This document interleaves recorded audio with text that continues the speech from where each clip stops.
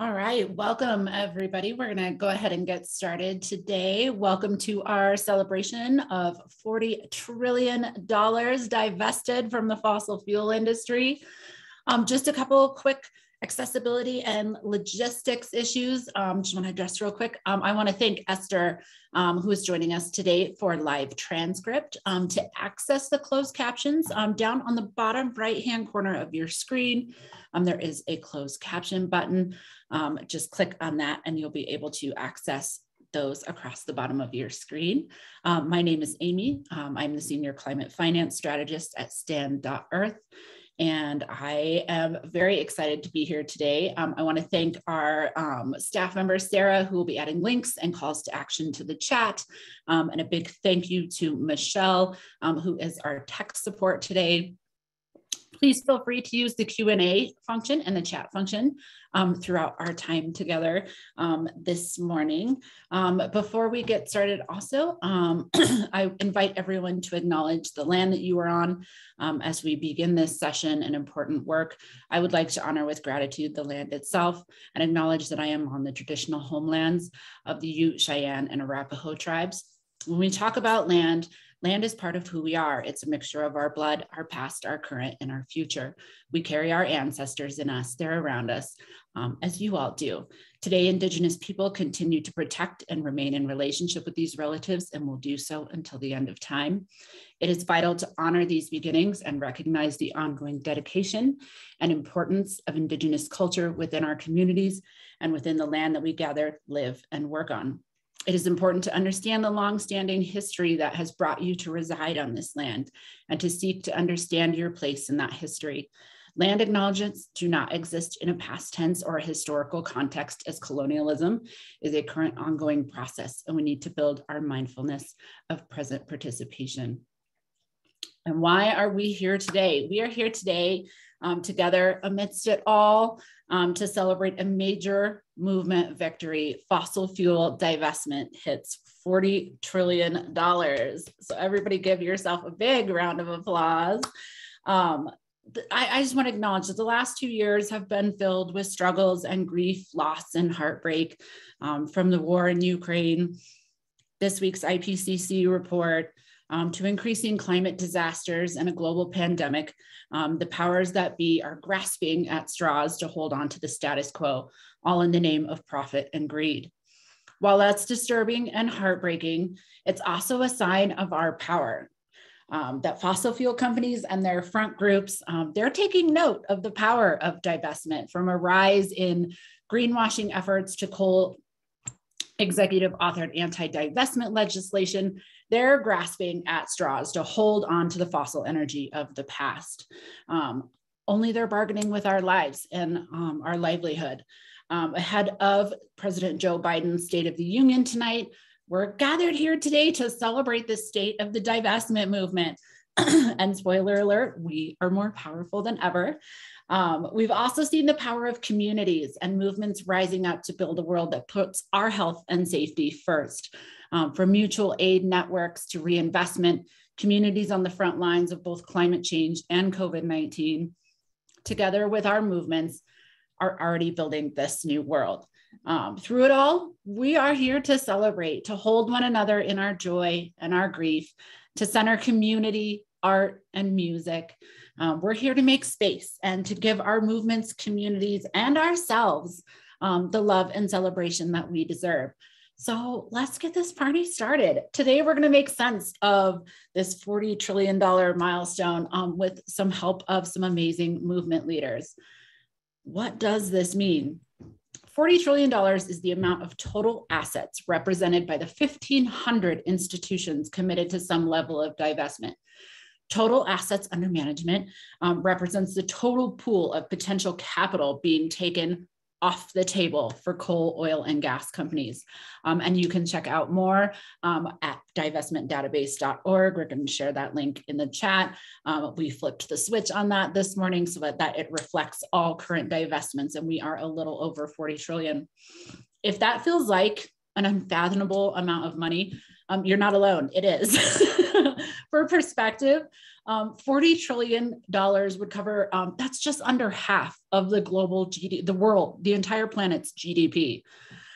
COVID vaccinations for everybody in the world, 800 times over. Climate damages in the US from the last 5 years, 53 times over.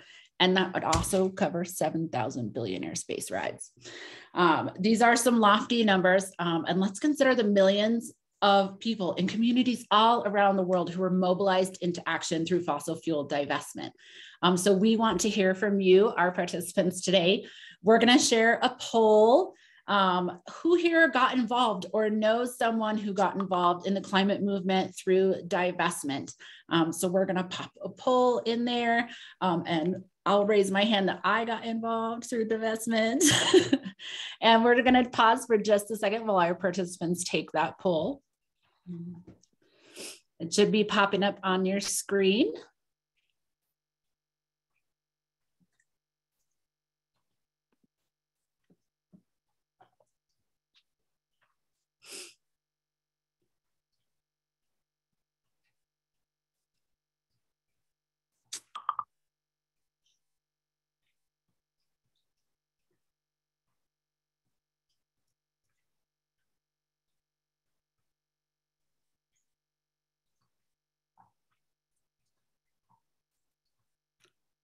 All right, I'll give it a couple more seconds for folks to take the poll, and then we'll share some results.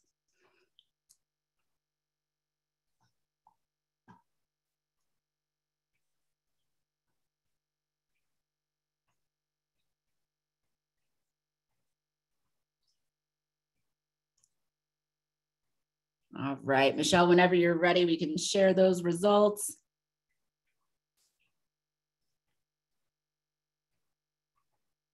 Wow, nice. Lots of people got involved through divestment, or they know someone that got involved through divestment. Very cool. Well, nice to see all those folks here. All right. Now we're going to hear from some movement leaders throughout today's celebration and beyond. We want to hear from you. Like, what does 40 trillion divestment movement milestone mean to you? And feel free to share that. Drop your thoughts and visions in the chat, or tag Stand.earth on social media.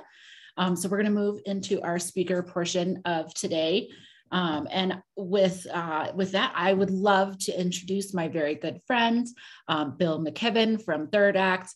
Bill helped launch the divestment movement in 2012. Lots of us call him the papa of the divestment movement, and we say that with so much love and thankfulness for the mentorship. Founder of 350.org and the author of the very first book for a general audience about climate change. He has recently helped launch Third Act, which is organizing Americans over 60 for climate action. So I'm going to turn it over to my friend, Bill. Well, look, Amy, thank you so much. Thank you for all your great work and everybody else for amazing work. This is a kind of remarkable moment because we think back a decade exactly to the beginning of the sort of big fossil fuel divestment movement. And at the time, it was not big. And it would have been presumptuous and silly to imagine that it would grow to anything like this scale. As we began it, our hope was that we could begin to take away some of the social license of these fossil fuel companies. And there's people on this call who will remember that first big series of events across the country, the roadshow that we did in the autumn of 2012, with thousands of people at each stop, and the incredible desire of people to get engaged. The insight of this movement has been in part the fact that most of us don't live near a coal mine or an oil well, but all of us are adjacent to a pot of money someplace. And so we could take this climate fight and spread it out all over the world. And that's precisely what's happened. None of us will ever know most of the people who've been engaged in this fight, because there have been thousands on every college campus, in every church denomination. They've come and gone over the years. In many places, it took 10 years to get colleges to divest from fossil fuel, which meant we went through 2.5 generations of undergraduates, and yet people kept fighting, kept pushing. I will say today that it's, of course, hard to have any kind of real celebration while we're looking at the pictures coming out of the Ukraine. And that just should intensify all of our anger and our commitment at this most rogue of industries. These are the guys at Exxon and Chevron and Shell and BP and everybody else who have enabled Vladimir Putin to have the money that he needs to go try and crush other countries. Their constant insistence on business as usual is the reason that he can still wield control of oil and gas as a weapon against Western Europe. And they're continuing today to try and profit like vultures off this crisis, pushing not for what everybody knows would be sensible, a rapid conversion to renewable energy, but instead for more and more and more oil and gas drilling.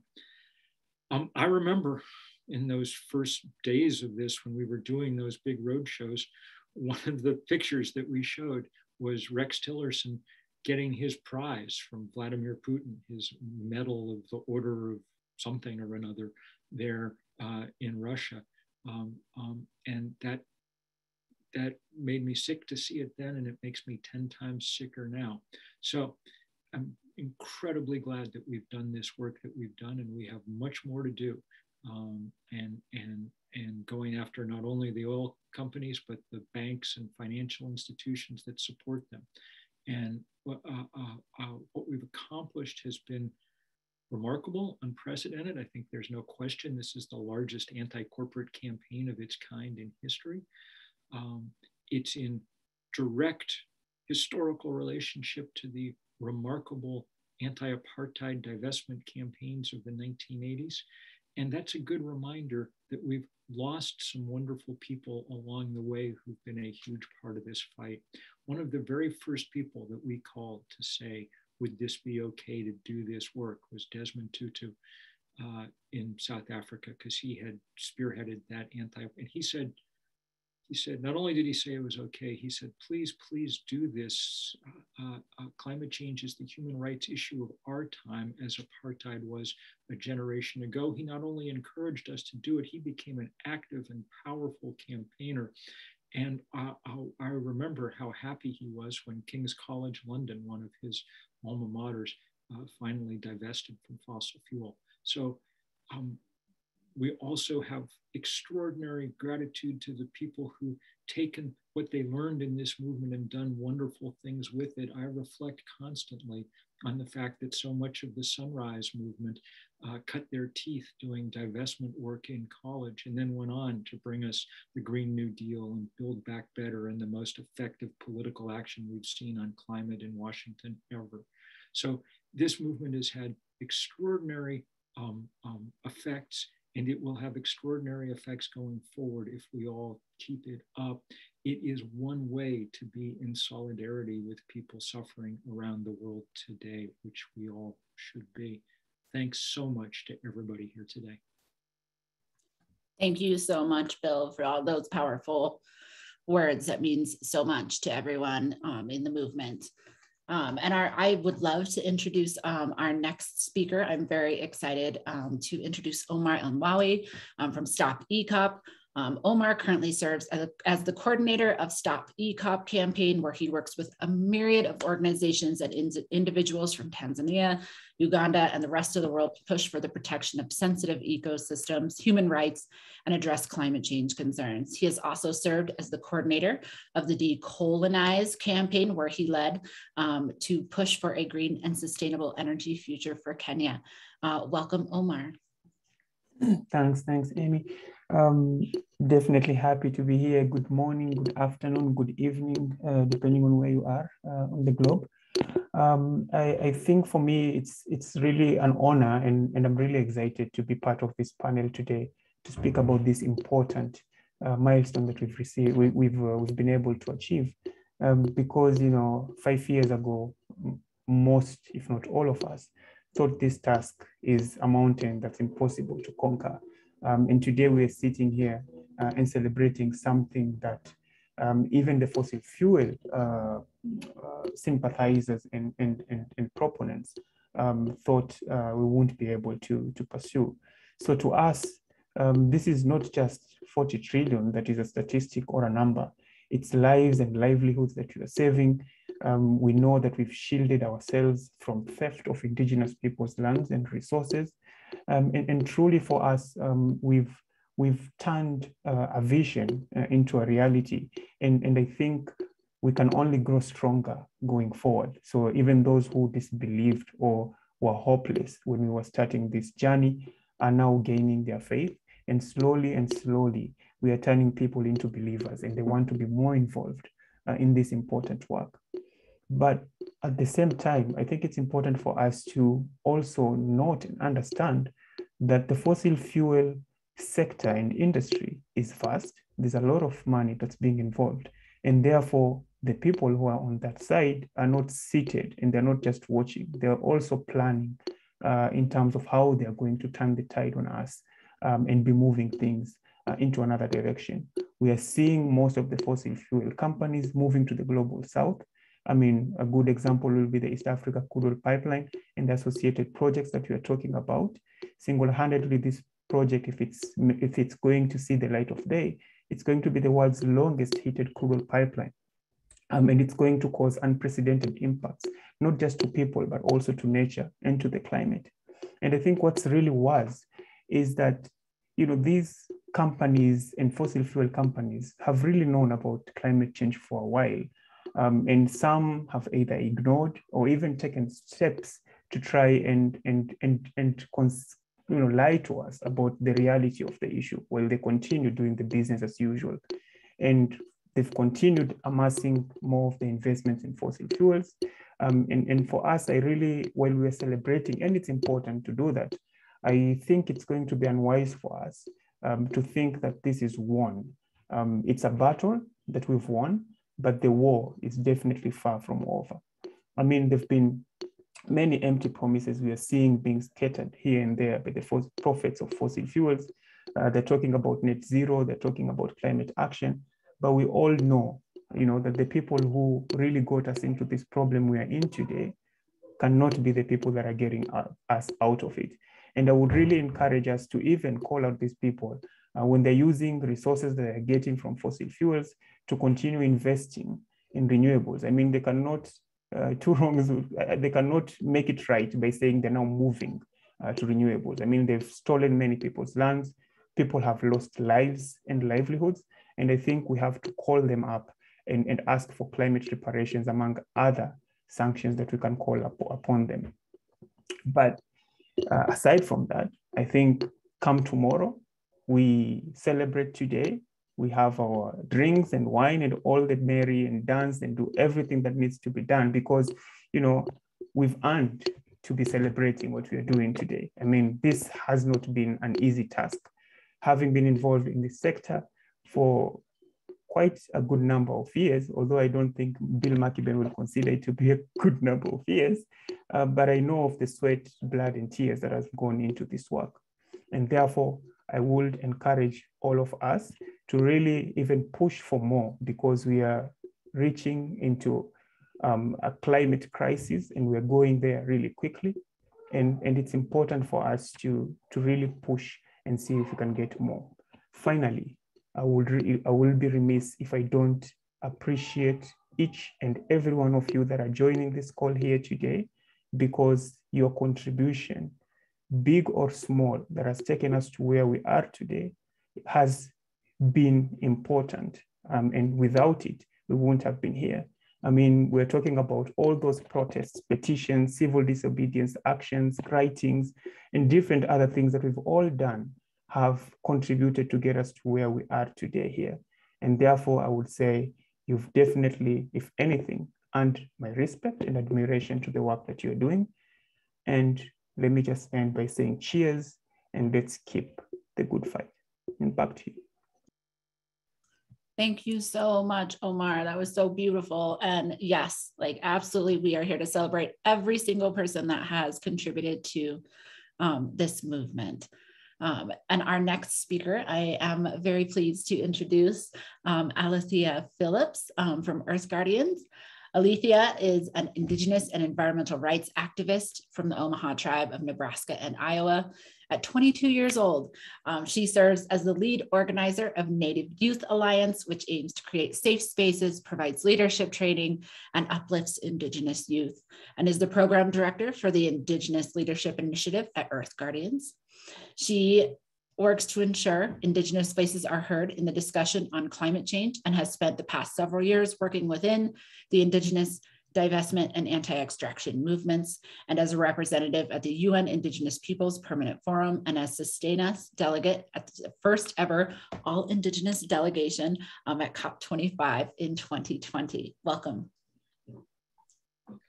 Thank you so much. I'm happy to be here. I am calling in from occupied Anishinaabe lands in Michigan. And I just wanted to say thank you today.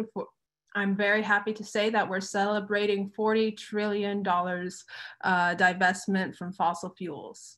I would like to recognize that this is the direct result of the hard work and dedication of grassroots organizers that have been working to make this possible.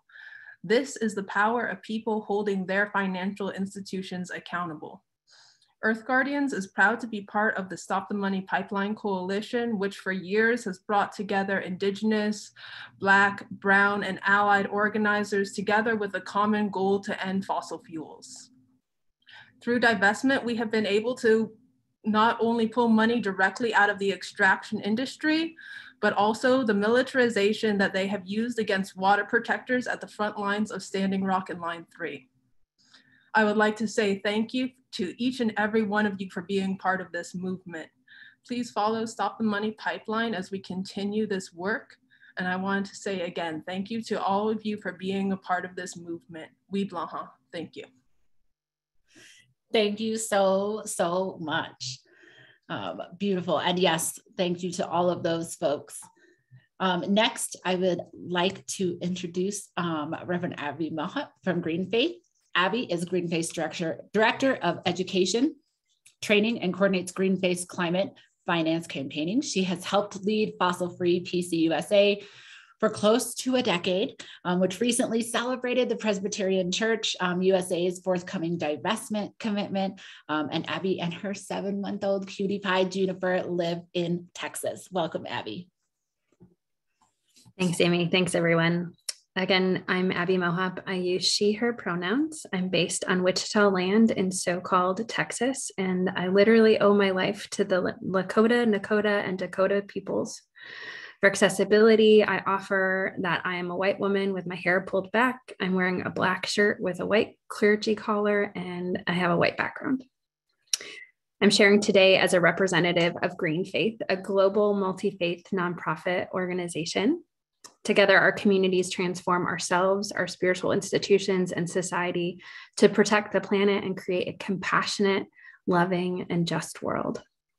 I'm also Presbyterian, as Amy mentioned, and we've been organizing in our little corner of the faith world to divest our pensions, and I see many of the people from that decade-long struggle in the chat. Hi. I want to pause for a moment to acknowledge with silence the suffering of the people in Ukraine and all those who face the horror of war and violence. And so let's just pause.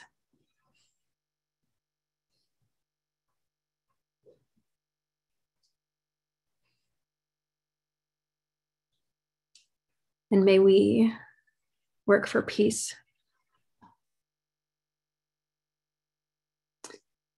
Since the beginning of the divestment movement, people of faith have said that in Christian terms, where our treasure is, there our hearts are also. And we know that people of all faiths and spirit are tasked with caring for and protecting the earth. We can't be faithful to our beliefs if we are making money off the fossil fuel industry, an industry that has disproportionately caused the climate crisis, which has disproportionately negatively affected people who have been marginalized from power by colonization and racism. We cannot be faithful if we make money off the suffering of others and the earth. At GreenFaith, we've been part of a global coalition of people of faith committed to divestment. We've been working with Operation Noah in the UK. Hi, Volcani, I see you in the chat. Green Anglicans in Southern Africa, the Laudato Si movement globally, Hindus for Human Rights, the Islamic Society of North America, World Council of Churches, and more. We've consistently supported and announced divestment commitments, and I want to just lift up one. One of these included that in October 2021, more than 20 Southern African Anglican bishops, including the Archbishop of Cape Town, 3 bishops of Mozambique, and the Bishop of Namibia, called for immediate halt to gas and oil exploration in Africa. They said that a new era of economic colonization by fossil fuel companies is well underway, and that Africa's natural habitats are being destroyed at an alarming rate through the extraction of oil and gas. Omar lifted up some of that struggle, and the struggle that has expressed grave concerns about the East Africa crude oil pipeline. The fossil fuel industry has no more moral authority. At GreenFaith, we're building on the divestment movement to target others who make money off of climate change and suffering. The natural world is a sacred trust which we must cherish and protect. We must do that together. We know that money and material wealth must be used to promote the shared welfare of all. Those responsible for managing financial assets are morally bound, now more than ever, to take right action, to act ethically, and to respect those universal moral values. They have no more excuse. As people of diverse faiths and spiritualities, we call on the world's asset managers. We call on the world's banks and insurers to stop financing in the profoundly immoral destruction of our climate. We have to stop funding climate destruction. All people of faith and spirituality with a role in the financial system have a responsibility to take action immediately to put the world on a path to a more just and sustainable future. And together it's possible if we work together and listen to frontline communities. So GreenFaith and our partners call on people of faith around the world to sign on to 5 moral standards for climate finance. Standards we're organizing around with others like the Stop the Money Pipeline Coalition to demand better from BlackRock and Vanguard and others. Today is a big celebration, and together we have more work to do. Thank you. Oh, thank you, Abby. You always get me all teary-eyed when you speak. That was beautiful. Thank you. Next, I am excited to introduce Heather Coleman from Wallace Global Fund. Heather is the Environment Program Director at Wallace Global Fund, a global philanthropic organization based in DC, whose mission is to support people-powered movements to advance democracy and rights and to fight for a healthy planet. Prior to joining the fund, Heather served for more than 20 years at a variety of leading global and national organizations where she provided strategic leadership and management on climate and energy policy. Welcome to Heather. Hi, everyone. I first want to acknowledge that I'm on Piscataway land here in the DC area. Sorry for my voice, a little bit under the weather. I want to note that I use she, her pronouns. And for those that aren't able, I have my hair pulled back. I'm a white woman. I am so thrilled to be with you all today. And in acknowledging Abby's moral call to action, I just want to note that back in October, we had a celebration where we pulled together folks for a series of global announcements on divestment. Wallace Global Fund as a foundation is happy to sit in partnership with so many of you, and so many of you as you engage your institutions from where you sit in the sectors where you sit to divest from fossil fuels and invest in a just transition. And I want to note that in that set of announcements, Svetlana Romanko from the Laudato Si movement represented the global call to action within the Catholic community. She brought dozens of churches and very influential archbishops and others to the table to make announcements. And Svetlana is now under siege. And I want to acknowledge that at this moment and say that these are our partners, our brothers and our sisters that are under siege. And I want to ground our conversation today really in talking deeply about this social license, stripping the social license of the fossil fuel industry to operate, which is why we're all here, which is why the divestment movement got off the ground, which is why this movement is one of the biggest corporate campaigns in the history of the world. And I want to kind of dive into this by just noting where we are historically. So Russia's invasion of Ukraine is really it's the biggest global military threat that we have faced as a global community since 9/11, since the instability that followed 9/11. And back in 2001, under the malevolent leadership of the oil and gas shill Dick Cheney, the Bush administration responded to the threats posed by Islamic extremism by doubling down on oil and gas infrastructure and production.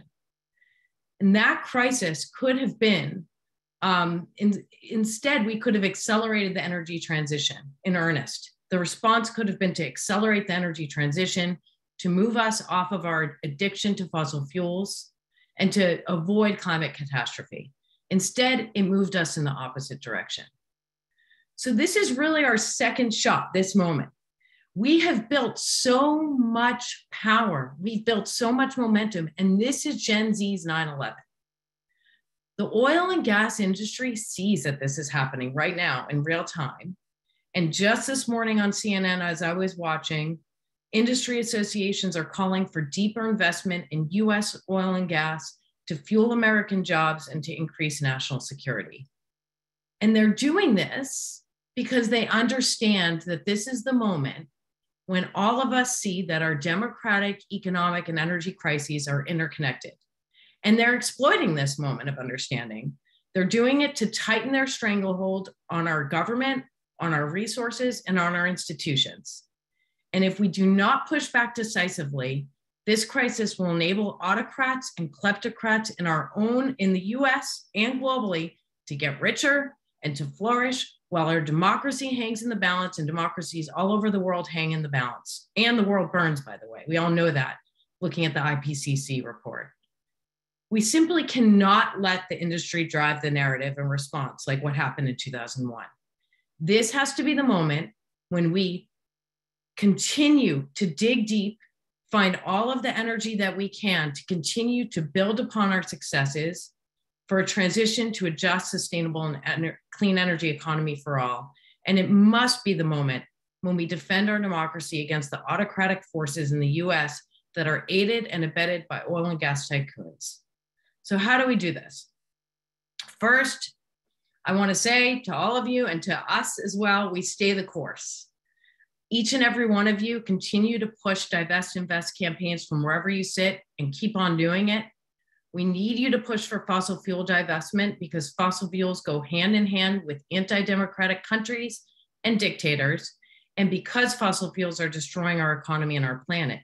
But we also need you to call on all of your institutions to stop bankrolling Russian oil and gas assets, and Stand has taken some good leadership on this in the last day or so. This can't just be about divestment either. All of the institutions you're all engaging also must invest at least 10% of their assets in just climate solutions. Divestment alone just isn't enough. We need to at least triple global investments in renewable energy and energy efficiency if we're going to avoid more than 2 degrees of warming. And we need these investments to secure reliable energy access for those around the world who are already marginalized and who will be the most impacted by the climate crisis. So for those of you in the US, there are also critical fights literally happening right now that need your support that are adjacent to this work. I'm going to put in the chat after I speak a link, but right now, tomorrow, there will be another vote in the Senate for Biden's slate of nominees for the Federal Reserve. And the Republicans have been holding up these votes. These are, several of them are folks who are very much have an analysis, a financial analysis, risk analysis around climate. But also importantly, if this slate of appointees continues to be held up in the US, it's going to be really hard to avoid a recession. The central bank needs to make really important fiscal decisions now to stabilize our economy under enormous stress. And if we go into recession, it's going to be another opportunity for the oil and gas sector to justify more drilling. It's going to make our jobs harder. So we need this vote to happen. We need it to happen tomorrow. And I want to share this information with you, and I will. And I just really want to say again, thank you to everyone for being here. We all need to join together. We all need to acknowledge how much we've done, but how much more needs to happen in the days and weeks to come. Thank you. Incredible and powerful. Thank you so much, Heather. And wrapping up our speaker portion of this, last but absolutely very not least, one of my favorite voices in the movement. I've been very excited to introduce the Reverend Lennox Yearwood Jr. from Hip Hop Caucus. He is the president and CEO of Hip Hop Caucus, a minister, community activist, U.S. Air Force veteran, and one of the most influential people in hip hop political life. Founded in 2004, Hip Hop Caucus focuses on issues impacting underserved and vulnerable communities with programs and campaigns supporting solution-driven community organizing by holding elected officials accountable, shaping policy, and building more diverse and powerful movements. And I will turn it over to Reverend Yearwood. My dear sister, thank you so much. I am coming to you, likewise like Heather, from the Piscataway territorial lands. And I'm excited to be with my brother, Bill, who brought me into this movement. I'm not sure if I should be happy or I should, make sure I should drag my back or something. I'm not sure, but he brought me into the movement from day one. And I'm just so blessed to be still here. Let me start with that moment. Also, let me just say to all of the panelists, it's so good to see many of you. Thank you for what you have done and what you're doing.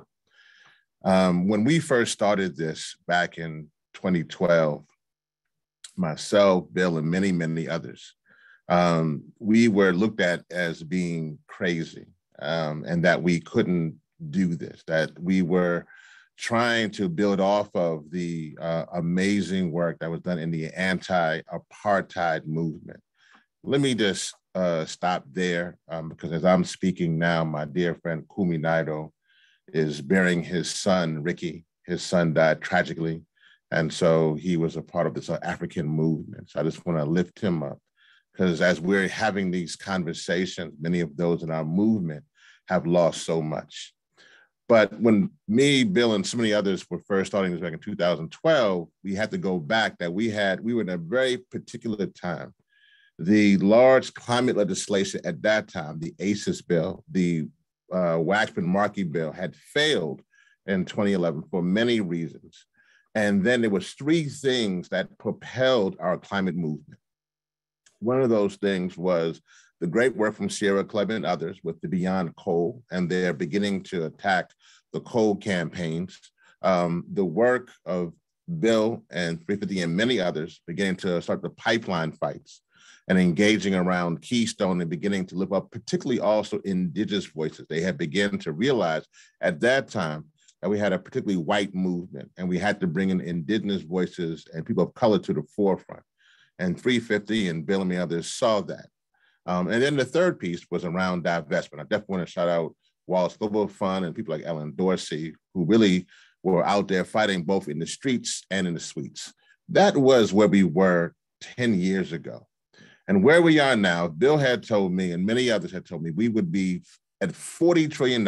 I would have thought that would have meant success. If you had told me back then that we would have divested $40 trillion, that to me would have meant success, Heather. But what I realize now is that while that is success, and while today is Mardi Gras, we should celebrate, I also realize that also because the fossil fuel industry's business plan is a death sentence for our community and our world.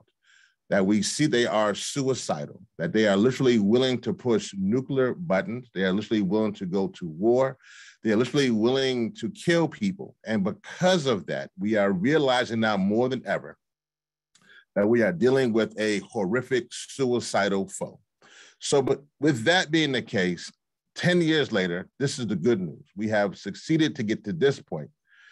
But if we get to 2032, and we are in the same position as a movement, we will not be successful. So let me just leave you with this, what I think needs to happen now. And Heather kind of hit on a little bit. first thing, let me just call out some names. The foundation, the philanthropic world has to themselves divest from fossil fuels. You cannot be supporting and building a movement when you yourself are getting fossil fuel money. And I know that they have been pushing that. Secondly, we as a movement have to transition quickly.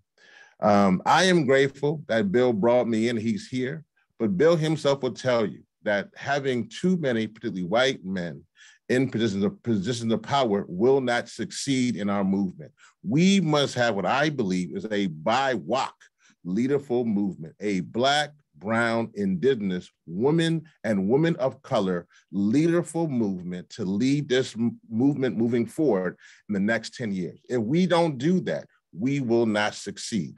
The next thing is that we have to broaden our movement right now, because even though we're talking about 40 trillion, everyone should know about it. But actually, not that many people do know about this success. And so we must do better at storytelling and narrative organizing to ensure that we can broaden our movement in this process. And the last thing I gotta say is this. We are now realizing that these industries, from St. Petersburg to St. James Parish, down in Cancer Alley, they are willing to kill us. They are willing to do things to ensure that our communities have asthma, emphysema, cancer. We must treat them like it's much more than social license. They are criminal. They have killed Berta Cáceres in Honduras. They have killed so many of the defenders across the land on the continent of Africa. They have killed, literally putting their pollution in Detroit and in Louisiana and throughout our country. This is a killing machine that has to stop. So it is time for us to use this moment to rise up, to continue to organize, to mobilize, and to energize to make sure that we can cancel this horrific regime of the fossil fuel industry. This is our movement. This is where we are. We must stand up. We must gather. We must invigorate ourselves to do all we must do to stop the fossil fuel industry, because it is critical at this time, because we know before they fought for equality, but now we are fighting for existence. But when the people are organized, when the people are mobilized, we shall win. And I'm gonna tell you something. I have never seen organized people lose to organized money, and it won't happen on our watch. So let's rise up and continue to divest and to invest in the clean energy and all power to the people. Woo! If you are fired up after that, I don't know what will fire you up. That was absolutely stunning. Thank you so much, Reverend. As always, just brings it home. I want to go lock myself to a bank right now. You always make me want to do that. Thank you so much to our incredible speakers. I am so incredibly moved and just absolutely grateful to be colleagues with all of these folks on this call, to everyone listening in today. This is what we needed in this dark time, is to come together and to keep fighting and to keep standing up for our communities. So much love to all of our panelists today, and so much love to everyone on this call for participating. It is everything. Now, nothing keeps up a celebration, energizes a movement, and allows us to express our vision and move through grief with love, like music and art.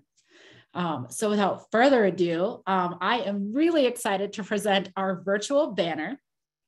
We did this with a group of folks. We had folks sign up. This was inspired by my very good friend, David Solnit. Shout out to David Solnit, the absolute heart and soul of art in the movement. So people came together and made their letters, and we spelled out fossil fuels equals 40 trillion divested. So thank you so much to everyone who participated in making this virtual banner. Thank you to everyone. If you're interested in centering art in your organizing, I want you to keep your eyes out for an email and some social posts on the Defund Climate Chaos Week of Art action coming up at the end of March from the one and only David Solnit. So keep an eye out for that Arts Week of Action sign up. We will be sharing that with all of you so we can show our power to the fossil fuel industry and the people financing them ahead of AGM season. Now, before we offer some next steps and some calls to action, I am going to pass it to my most beautiful and dear friend, Lou Aya with the Peace Poets. So excited to have you here today. Lou is here to just inspire us and bring us music and the love that he always brings to these spaces. Lou. Thank you, Amy. Peace and power, my people. It is so good to be connected to you, to feel the inspiration that's flowing across this cyber cipher right now. I'm hype. I just want to go ahead and start with a song that's about imagination. So today I'm here on Tekelma land.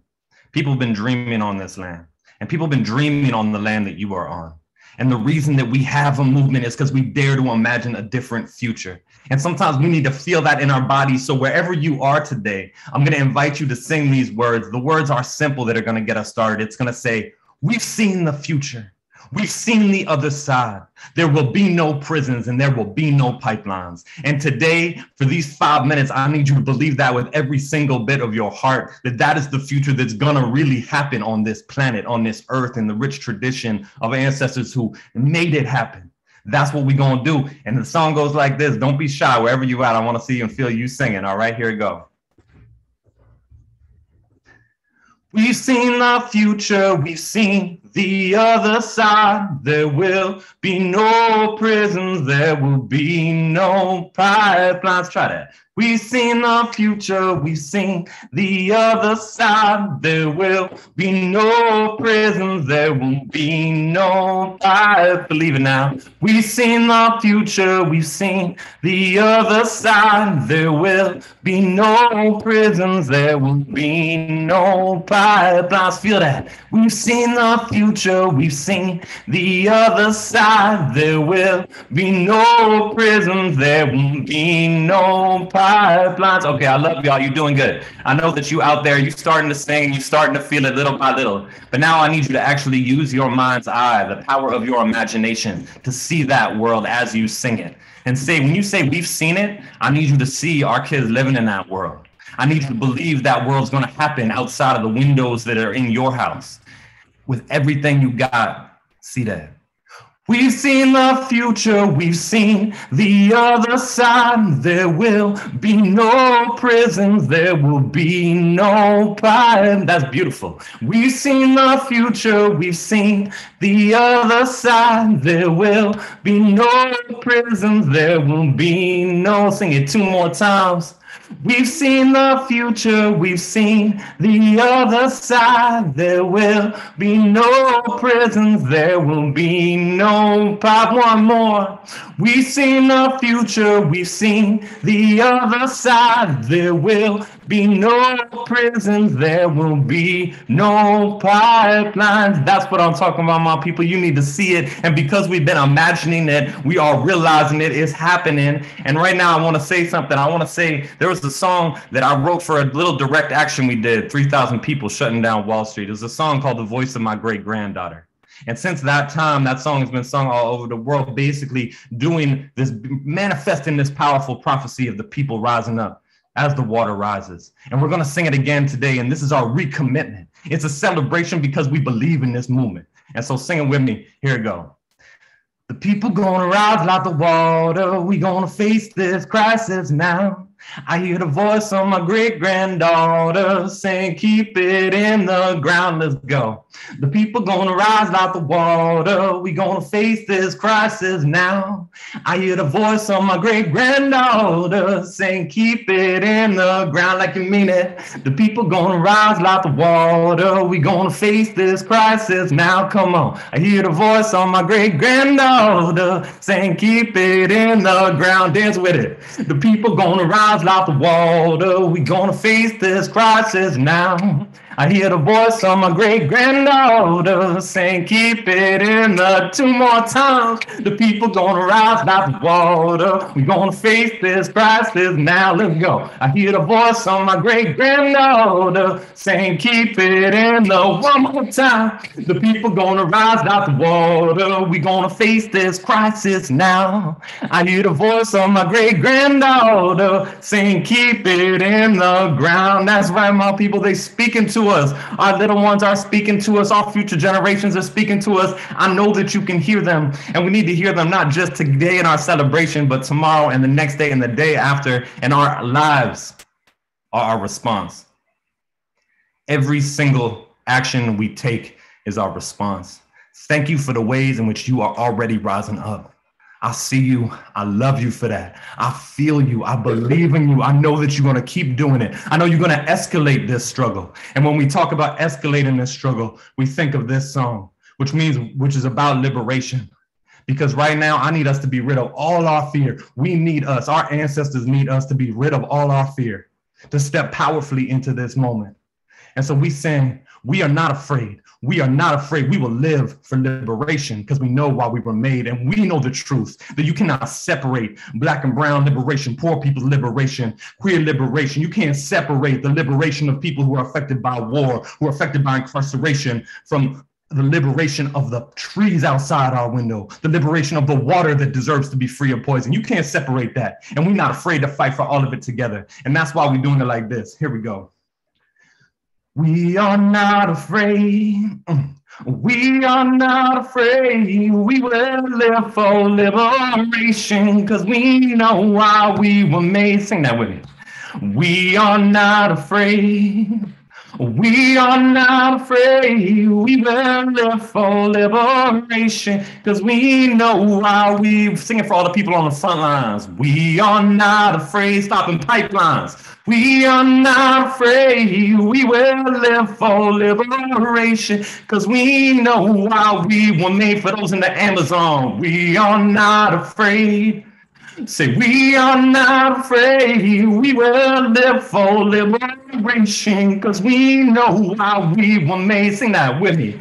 We are not afraid. We are not afraid. We will live for liberation because we know why we were made. One more time, say, we are not afraid. We are not afraid. We will live for liberation because we know why we were made. We were made to do this work, my people. Love and respect to all of you. My name is Luaya from the Peace Poets. It's an honor to be with you. Thank you. We're together. Peace. Absolutely. As always, beautiful and inspiring, and so grateful to have Lou in my life and in the life of the movement. Art and music is the heart and soul of everything that we do. We're coming to the end of our time together today, but we're going to do some closing things. We want to share this news far and wide. So there's a toolkit. There's a link going to be shared. We're going to share a video that we had made for this special moment. And we're also going to sign a petition to pension funds to put people over profit. And just so people know, shout out to my Climate Safe Pensions Network folks who work so hard on divesting pension funds. We're working with one of the largest institutional investors on the planet is pension funds, and they work their tails off. So we're sharing a petition today to help push pension funds to divest. I just want to say thank you so much for joining today, and for our incredible movement leader speakers, the art, the music, all of us taking the time out of our day today to come together, to be together, and to hold this moment as inspiration for what we will do in the future. When we started this out, when we all started, we never imagined that we would get this far, and 40 trillion seems huge. Imagine what we can do together now. If we're going to 40 trillion we've got now, I want to see us double and triple that number. So get involved, find your local divestment campaign, join a local chapter, join Third Act, join 350, find somewhere to sign up, get involved with this movement and help us push this forward, because it is our future and our children's future that depends on it, and all of our future generations. So we're going to share this video now to close us out. But so much love to all of you. Hugs, and until our next time together, go get that divestment.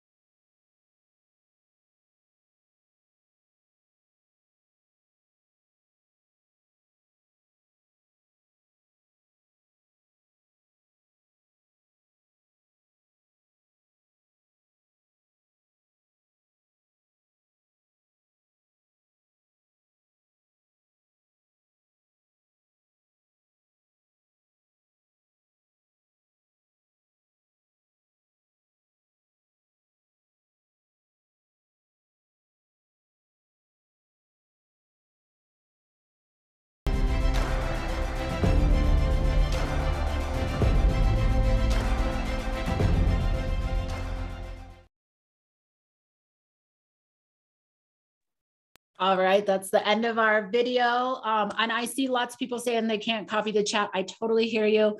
And we are hoping to, after this, we will send out a follow-up email with all of those links to the toolkit, to the video. You can also follow Stand.earth on social media. We have a tweet, we have a Facebook post, we have other things up already for you to share, so hit those up. Also follow all of our amazing speakers and panelists today. We will share out their social media handles so that you can follow them, join their organizations, and support all of the important work that they do. To change everything, we need everyone. So love you all, and we'll see you soon.